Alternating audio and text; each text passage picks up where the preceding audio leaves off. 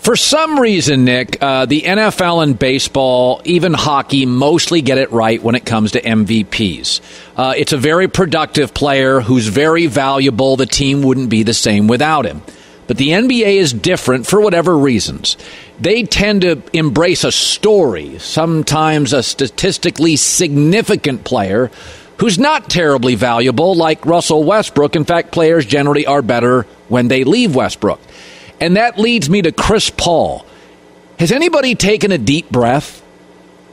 Does everybody realize I grew up when Phoenix was good? That feels like the 80s, the 70s. I said it, I think Joey and I have been saying this. I would vote Chris Paul number 2 or 1 MVP. I'm interested in your perspective on this. You are a diehard NBA fanatic. How do you view Chris Paul? Chris Paul should be the 2021 NBA MVP. And it is not a Lifetime Achievement Award, but it is his lifetime of achievement that validates what has happened this season. As a rookie, he gets to New Orleans. They win 20 more games than they won the previous year. He leaves, they lose 25 more games than they lost his last year there. He gets to the Clippers. They immediately get to round 2 of the playoffs. He leaves, and despite having Blake Griffin still on the team, they're a 500 team. He gets to the Rockets. They immediately win 65 games, have the best record in the NBA, and are up 3-2 on the KD Steph Clay Warriors before he hurts his hamstring. He gets to the Thunder. They are trying to be bad. They want to tank. He's too good. They make the playoffs and get to Game 7. He gets to Phoenix, a Phoenix team that was 26-39 last year before the bubble. A Phoenix team that was just hoping he would get them over the hump into the playoffs. The change for them is they got rid of Oubre and Rubio, added Chris Paul. Ayton's still there, Booker's still there, and their numbers are the same as last year. And they have the best record in the NBA. If it is about affecting winning, Chris Paul has been more valuable this year than any player in basketball. Joker has unbelievable numbers, and he has the highest PER in the last 6 years. We've just given it to the guy with the highest PER. That's not the award. Steph's been amazing. He's leading the league in scoring. There's an award for that. It's called Scoring Champ. Chris Paul has been the most valuable player in basketball, and I don't know how deniable that is given what the Suns had been the entire time Booker was there, including last season, and the fact that as we sit here today, they have the best record in the NBA. And let me add one other small thing to this, Colin. It's going to look really bad for the league if Joker wins the award and they have to give it to him in a conference room instead of on a basketball court because the Nuggets have been eliminated from the playoffs before it is announced. That happened to them once before. They will be signing up for it to happen again. So I think Chris Paul's the MVP. I don't think he's going to win it, but I think he should. Very good stuff today, Nick. I really appreciate this. And, yeah, you know what I thought of you the other day? Oh. Because LeBron he's getting old and he's getting injured. And when you get old and injured, you get re-injured a lot.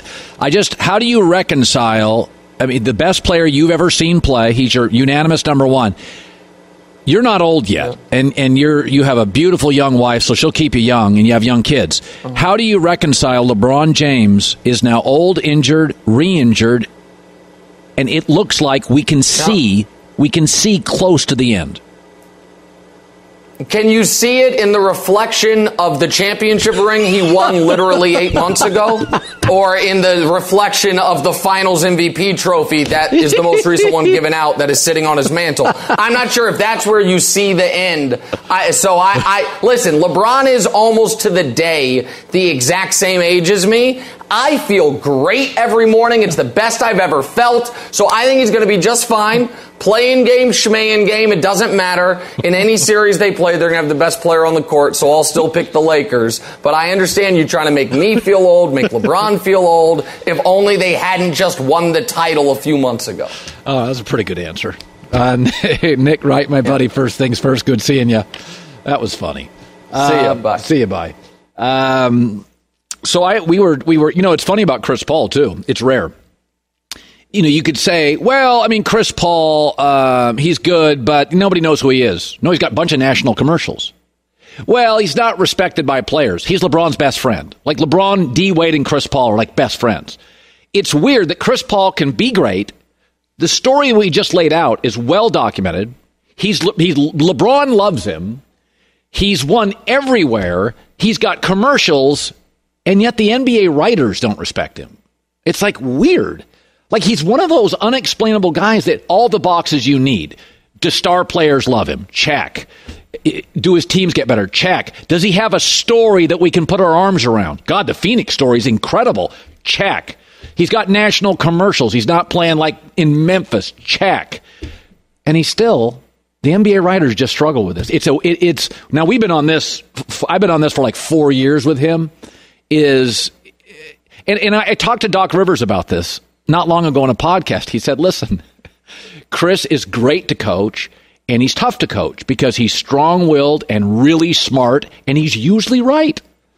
So when you're coaching him, know that if you say something, he's got an answer for it. It's like coaching Aaron Rodgers. But don't kid yourself. He's got all the components to be the MVP. The story, the commercials, the wins, the respect. I mean, we did a thing, was it 3 weeks ago when they had the odds out and he was like 6th? It's like... It's almost like the MVP is sort of set up before the season starts. Yeah. That's, like we start with like what narrative is going to go throughout the season. Very good And you point. couldn't have predicted that Phoenix was going to be this great. So it's kind of decided before the season even starts.